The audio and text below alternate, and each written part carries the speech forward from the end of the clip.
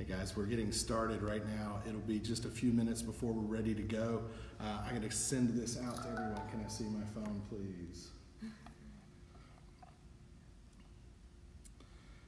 Sorry, we're because of the short crew tonight and because of the lockdown order, we're running a couple minutes behind and trying to do this just a little bit differently.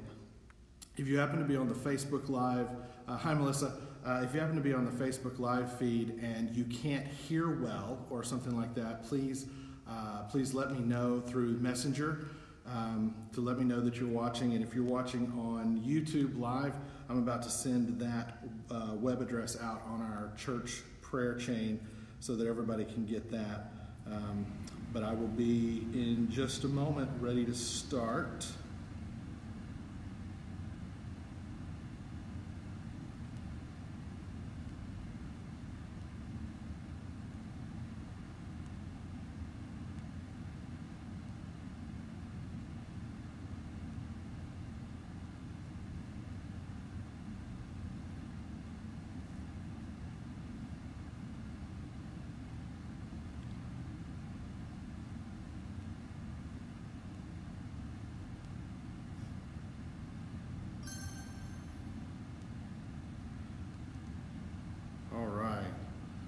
Well, it is so good to see so many of you. I see several people from all over the world. Dan, Kim, great to see you popping in. Hi, Miss Carol. Hope you and John are doing well. And Miss Betty Godby, wow, so good to see you here too. Hey, Chuck, glad you're here. Tonight, for our time together, we're going to be looking at a kind of a review of what we did on Sunday for our service, which is the Call of Levi. And so as we get into that, we're going to start with a song. For those who don't know, this is my son Malachi, and he is a much better musician and instrumentalist than I am, although he would never say that. All right, dude, I don't know where to go to find your song. There it is. All right. But we're just going to sing a song. We don't have the words up for you, but if you know it, join in with us. But we're going to be talking about God's love for us and what He has done for us. And so while we are singing this song, if you have a prayer request, because we're going to make tonight a time of prayer as well. If you have a prayer request, then I would ask you to either put that on the YouTube link, on the Facebook link if you're on Facebook, and if you're on YouTube, you can text that to me. My number is 355-3475. If you want to text to us, that's 355-3475. And when we get to our prayer time, we'd be honored to bring into that your prayer as well. And so if you join with me in kind of an opening prayer, and then Malachi will take us into our song here for just a moment. Father, we're thankful to be able to gather even in the oddity of this time. Father, wherever we're at in the world, we are aware of what is happening around us. Father, this illness, this virus that no one has immunity to, that everyone can be exposed to, and that everyone has the ability to be made very ill. Father, we just ask that you would calm nerves, that you would ease fears, that you would remind us that we are a people of faith, not a people of fear. Father, we pray that you will be with our time tonight as we open up the Word of God, as we open up the Bible and we look at what it is that you have for us in this time. God, we just ask that you will be ever present with us no matter where we are. And so we thank you for the opportunity to gather in this unique way. In the name of Christ we pray. Amen. Do you want me to hold this up so you can see it? No, fine. Oh, okay. Oh, okay. All right, we're going to sing Reckless Love.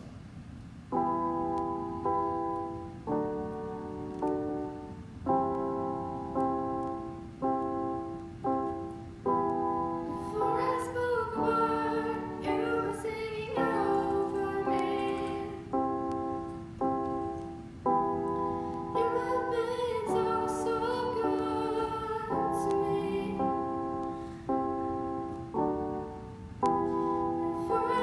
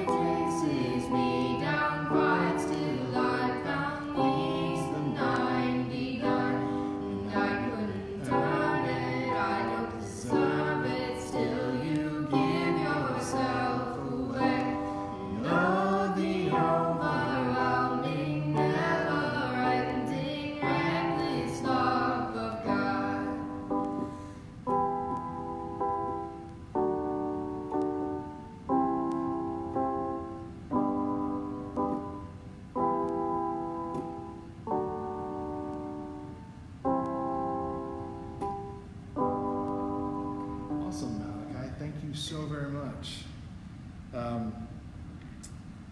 It is really good to be with you tonight and to be with you in such a unique way, an opportunity. And I love seeing, I've got friends from here in Louisiana, friends from Indiana, friends that are in Hungary right now that are all online. And it's great to be able to share with you. Hey, Malachi, on the table up there where I preach from normally are my notes from Sunday.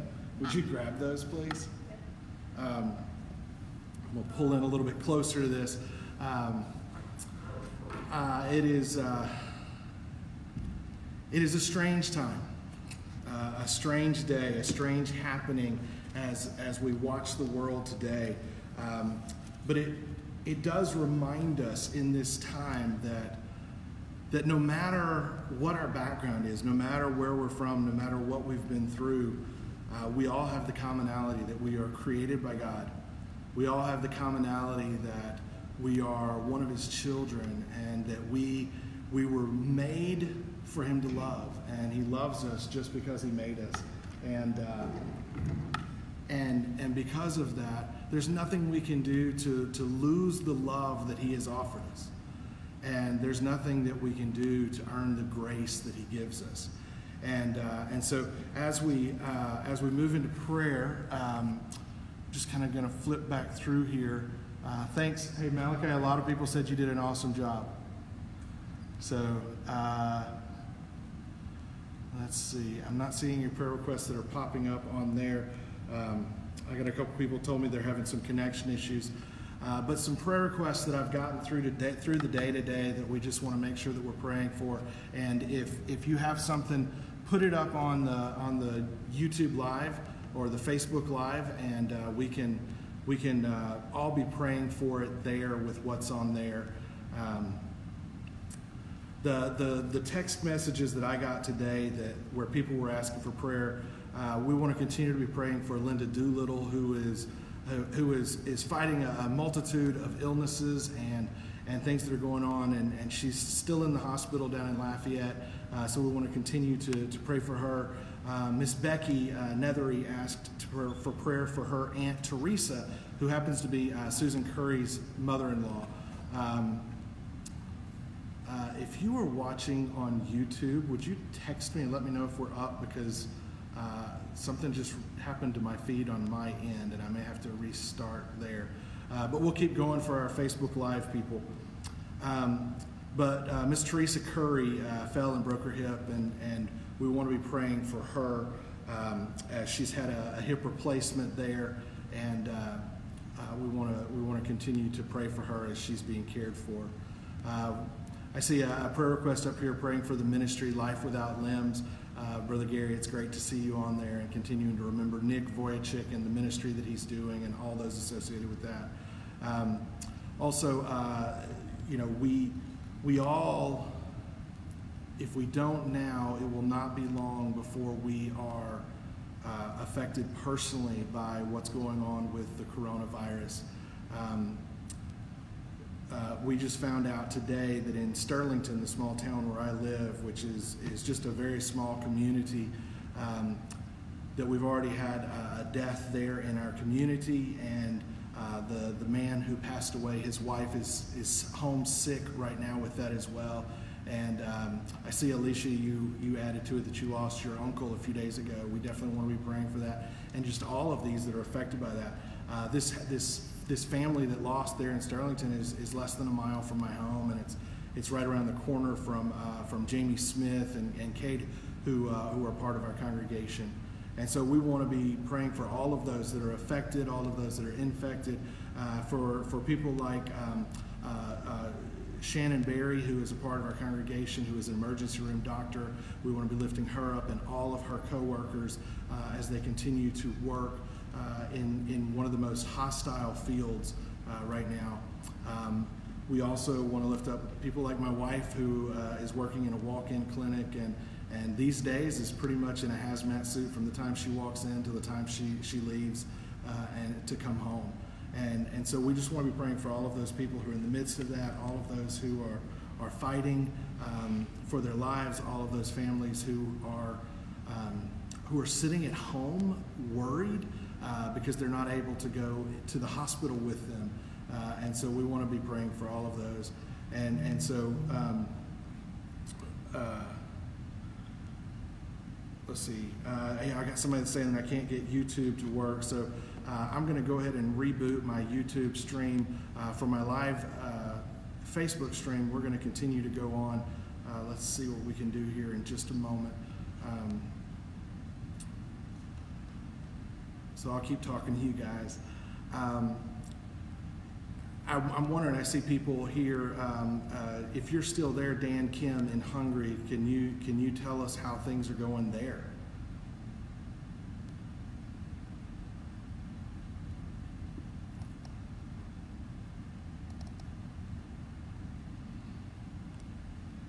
I was able to speak. I don't see Dan popping up, but he may be typing. But I was able to speak to some friends of mine in Indiana to just find out that things are still going rough there, and that they're still growing and increasing in illness. But we want to continue to be praying for all of those.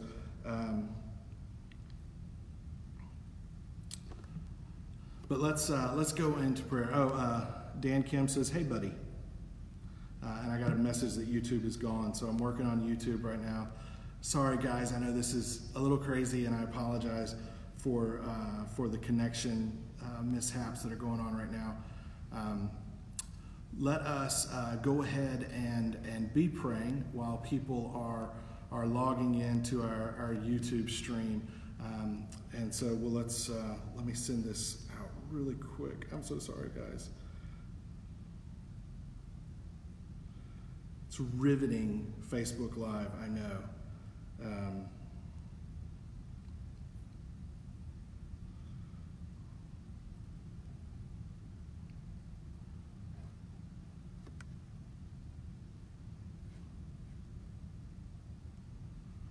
All right, I don't know what has happened to YouTube. I will continue to work on that, but let's move on. Dan was finally able to get back in and connect with me. He says that they're in Hungary. They've been on lockdown in their home for almost 2 weeks by choice. It is still legal to be out, but most folks are not. And so we want to continue to be praying for them. Like I said, I've spoken with some friends in Indiana to know that things are still on the rise there. But let us move into prayer, and I'll continue to work on the YouTube while we talk. Father, we thank you for this time. Father, this moment of silence, this moment of stopping the madness that is this world right now, and being able to spend a few minutes to focus on you, to focus on your love for us, to focus on your desire to continue to love us. Father, during this time, a lot of people are asking where you're at. But Father, I know that I have seen you in the waiting rooms and in the hospital rooms. I've seen you with our nurses and doctors and with all of our medical personnel. I have seen you with families that are hurting while they are not allowed to go and visit their loved ones. Father, I've seen you standing with those who have lost loved ones. I have seen you comforting those in the most horrible of circumstances. And so we know that you're here. We know that you're walking with us. Father, we lift up this family in Sterlington. We lift up Alicia and her family and the loss of an uncle. Father, we lift up the ministries that are going into places still today to try to spread the love of Christ with those who need it so desperately. Father, we ask that you will continue to speak to people even in the midst of this struggle and this strain. Father, we pray for the church that this may open our eyes to opportunities that we have been missing for a long time, that it will open our eyes to the ability to speak life when we've clung so long to the strengths of what our smaller congregations are, or the strengths of what it is to be able to be face to face with people, and now we're having to learn how to do ministry when we're not able to be. You've pushed us into the next generation. Father, we ask for your touch for Miss Teresa. We ask for your guidance for those who are making choices for loved ones. We ask for your wisdom as we as a church try to figure out next steps. God, we pray that we may continue to find you at each and every step. May we continue to see you at work and know who you are.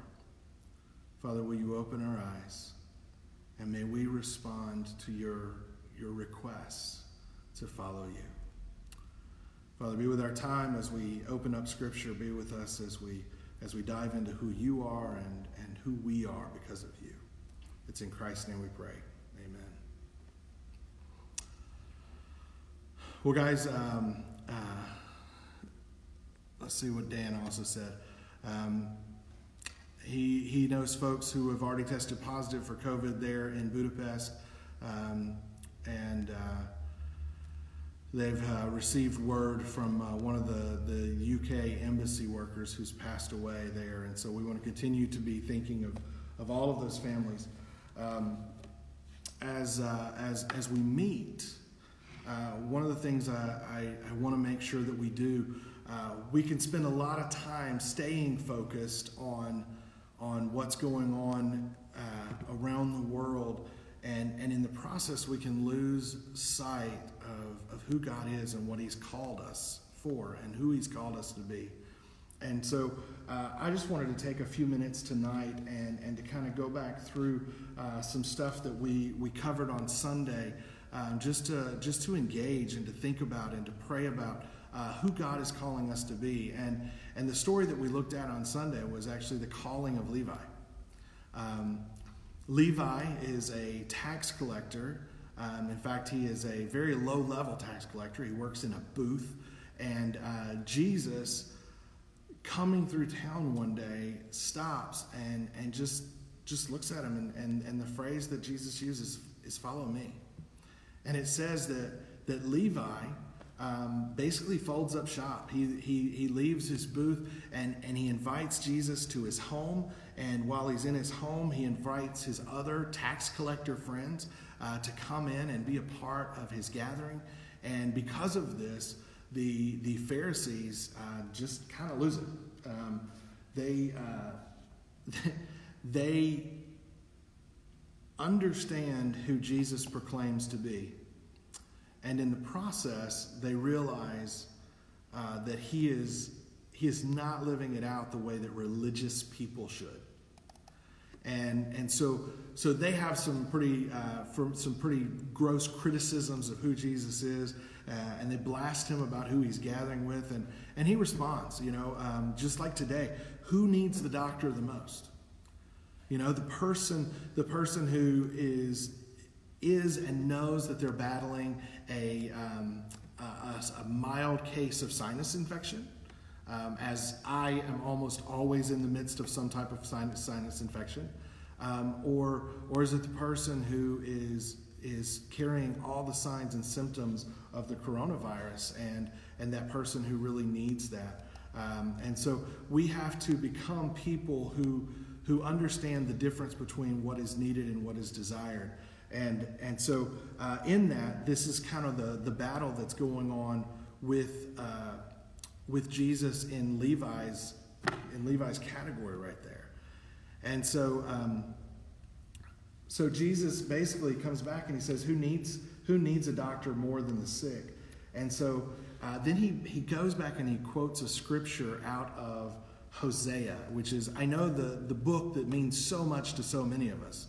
And I know half of you that are online right now are looking and going, I didn't know there was a book of the Bible named Hosea. That's okay.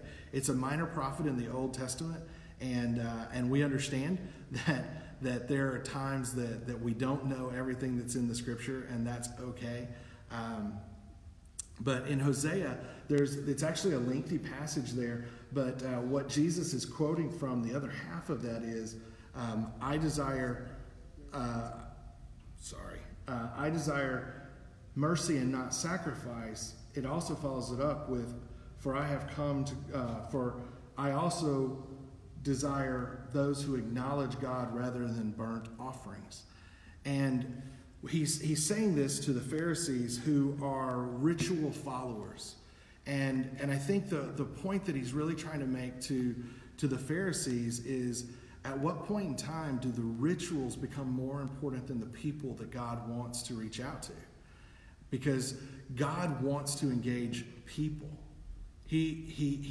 Jesus came to die for people, not so that we could continue to meet in our sanctuary, not so that we could continue to be a part of this sect or this sect, or not so that we could come into our holy huddles and just kind of enjoy what's going on. Jesus came for people.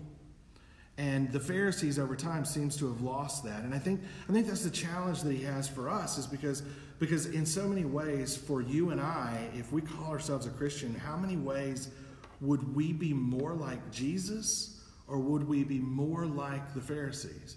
And I think it's pretty safe to say that for so many of us, we are definitely a whole lot more like the Pharisees than we are like Jesus. We tend to look around at people that are different than us, whether it's because of their color of skin, or whether it's because of their heritage, whether it's because of their socioeconomics, or whatever tends to divide us. We tend to focus a whole lot more on that than anything else. And what Jesus is saying to us is the same thing he says to Levi, because you got to understand, in that day and age, a tax collector was viewed probably about the same way that we would view a pedophile today. Someone that is lowest class, poorest decisions, the worst possible scenario, because this is a person who, in their eyes, had chosen to stand up for the Roman government and collect taxes and levy taxes against his own people. And in doing so, that means that he turned his back on his own people. And so this is who Levi is. And so there's not a single Pharisee in the room that would have loved Levi. They would have hated him just like anything else. And yet this is who Jesus comes and he talks to. And this is not the one and only time that Jesus engages with tax collectors and sinners as we read throughout Scripture. He's with them almost nonstop. It's a big, huge part of his ministry. And so when we read this Scripture, one of the things that's really interesting is the only book of the Bible that records this calling is the book of Matthew. Now, why is that? Well, because when Levi was called, when Levi was brought into the flock of Jesus, he was given a new name, and that new name was the name Matthew. So why would Levi include this story? Because this is the story of himself. Matthew is recalling that he was a sinner, lost and going to hell. He had turned his back on his people. He had turned his back on his loved ones. And Jesus still showed up and had faith in him.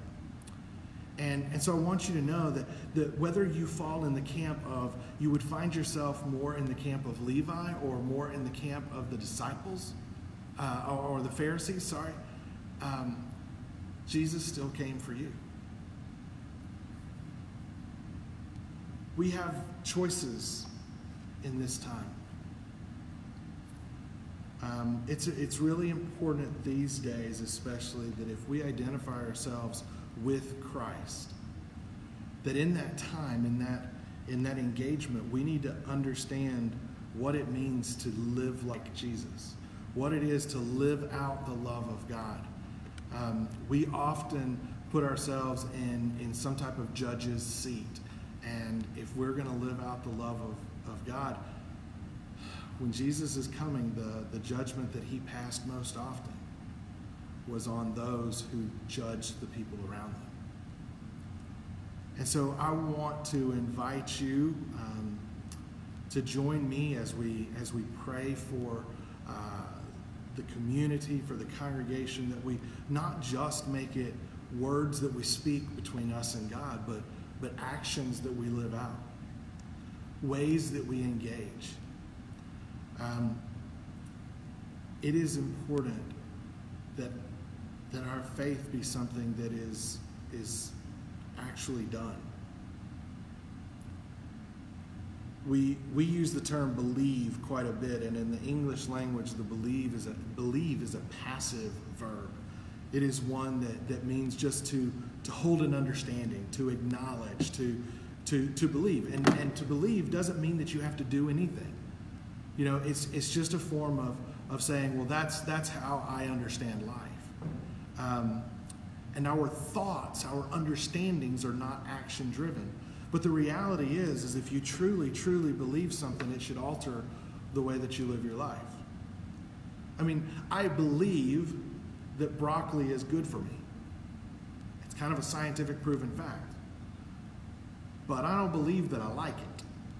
And so there's not much that I can do with that fact. But when you have faith in something like God, if you believe in a God who cared so much for you individually, if you believe in a God who cared so much for you that he created you to love you and he loves you just because he created you, if you have that kind of belief, and if you believe that that God loved all of humanity so much that all of those who were far from him, he sent his son to earth to live a life, a sinless life, and to die a horrible death, and then to defeat death and to overcome the sin of the world. That belief should actually change who you are. That belief should alter the way that you live your life. Because if you believe that God loves you that way, then you have to believe that he loves everyone else that way. And if you believe that he loves everyone else that way, then how does that alter the way you treat other people? You know, it's really easy right now. I know just that kind of the first domino that fell for all of the sports to be shut down and for us to have kind of a sports-free existence right now on TV, except for watching old March Madness stuff and watching old sports stuff, was in the NBA, and there was a player who had mocked the coronavirus at first and touched all the microphones and the table and just kind of made a fun thing about it. Well, he was the very first guy in the NBA to be diagnosed with the coronavirus. It would be really, really easy, and I've seen a lot of people go, well, he got what he deserved. That's kind of the karma thing, except for Christians don't believe in karma. Christians are people of grace, not what goes around comes around.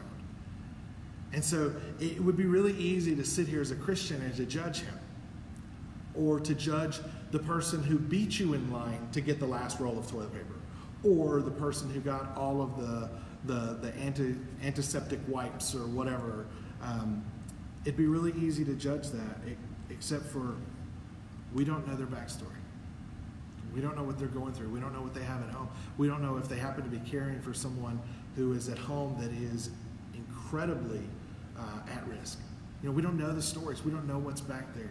And even the guy, you know, we go back to the NBA guy, even though he did something dumb, that doesn't mean that he deserves what he got. No one deserves this. If you've seen the stories of what this illness is like, no one deserves this. But we live in a broken world. We live in a fallen place. And so my challenge to you as we read through this story of Levi and his calling is, when we live out our lives, will we choose to live out the life of a Pharisee, or will we choose to live out the life of a tax collector? And what I mean by that is, will we get lost in our brokenness and compare ourselves to other people and consider therefore ourselves superior? You know, we have seniority, we have superiority over other people because we don't live like them. Or will we recognize, as did Levi and the other tax collectors, that we have a broken existence? There are things in us that just don't measure up to Jesus' standard. And if we can do that, if we can begin to do that, then we can live a life that is transformative, not just to ourselves, but to others around us. And so that's my engagement. That's my prayer for you tonight. May you be a person like Levi, a person who understands their brokenness and therefore doesn't sit in judgment of other people because they're broken, but one who loves other people in spite of their brokenness, because you can identify with them. Maybe their brokenness is different than yours. Maybe their sin is different than yours. But that's okay. They're still God's creation.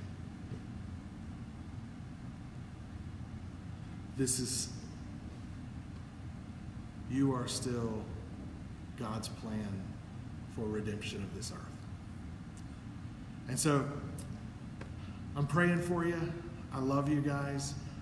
We finally got back up on YouTube. There's not a whole lot of people that were able to find that link. I'm sorry about that. If you're on YouTube, we had some technical difficulties here and abroad.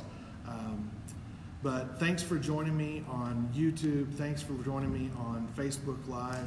I want to say a prayer for you guys as you're going. My prayer is this. God, would you please watch over all of these people? Would you care for them? Would you be their guiding light? Father, would you grant them the wisdom for the places they can go and the places they shouldn't? Would you grant them protection when they must get out? Would you be with them as they reach out to their neighbors and loved ones? Father, would you keep them safe as they love on those around them? Father, and most importantly, as we've talked about tonight, may we see ourselves in light of who you are, admitting our brokenness, acknowledging your greatness, and knowing that you will bring us closer to you. Father, anoint our lives, that everywhere we go, everywhere we see, everywhere we are, everything we do is done to bring honor and glory to you. We thank you. In Christ's name, amen. Hey guys, thanks so much for joining in. Hi Julie, hey Patty, hey Dr. Shively, great to see you. Thanks so much for being here tonight, and I hope that you got something. I hope that you were there. Alicia, it was good to see you and hear from you as well. Miss Carol, the same thing. I love you guys. Have a great evening. Stay safe and check on your neighbors. Love you guys.